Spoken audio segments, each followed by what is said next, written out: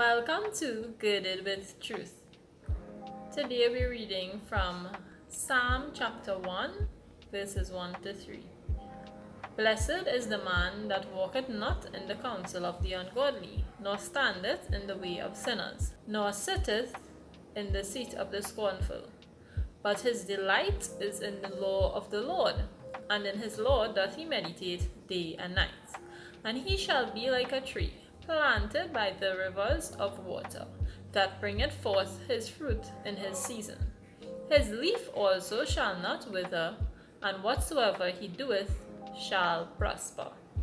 So, why am I reading Psalm chapter 1, verses 1 to 3?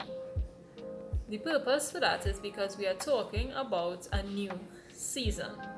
We have learned that you will bring forth fruit in your season. And as we enter into a new season, there are certain things that are noteworthy as we move from where we are into our new season of life.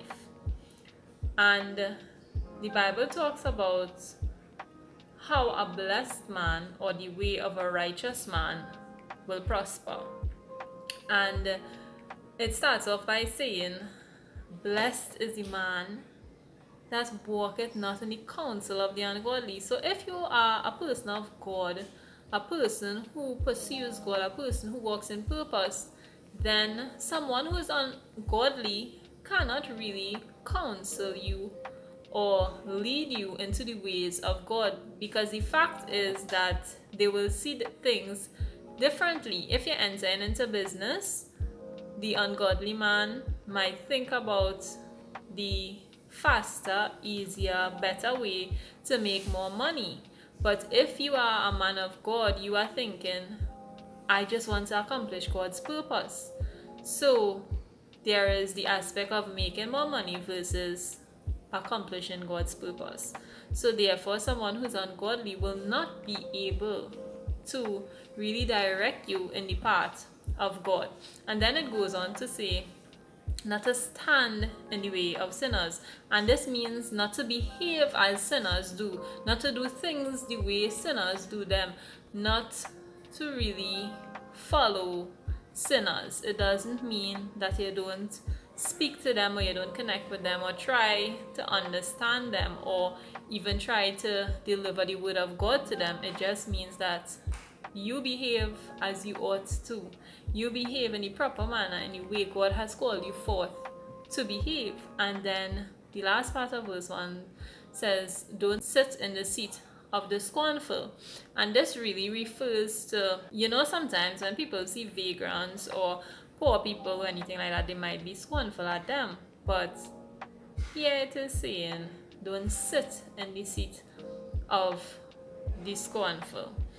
And it really means to mock or to detest or to laugh at someone because of their position in life. And we could have been there if it had not been for the grace of God upon our lives. So we ought not to cast any stones. We ought not to scorn people or to sit in the seat of the scornful. And verse 2 says, listen, after you have followed this, after you have observed these three things, you will be blessed even more. Because why?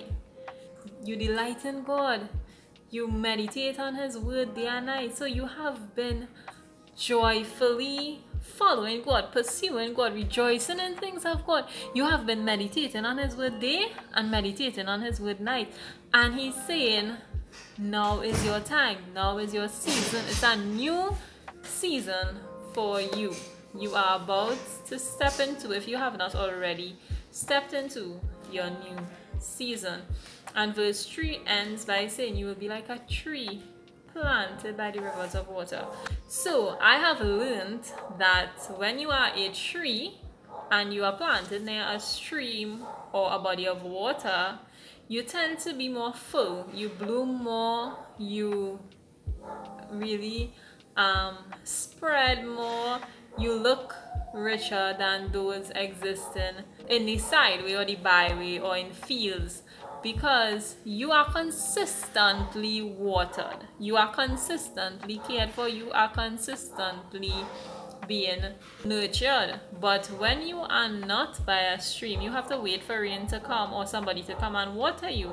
So here God is saying you will be like that tree. So you just continue growing and expanding and flourishing and, you know, being groomed by the rivers of water. And then it says that don't worry, you just stay there, get your water, continue to do whatever you're doing, and in due time you will enter into your season.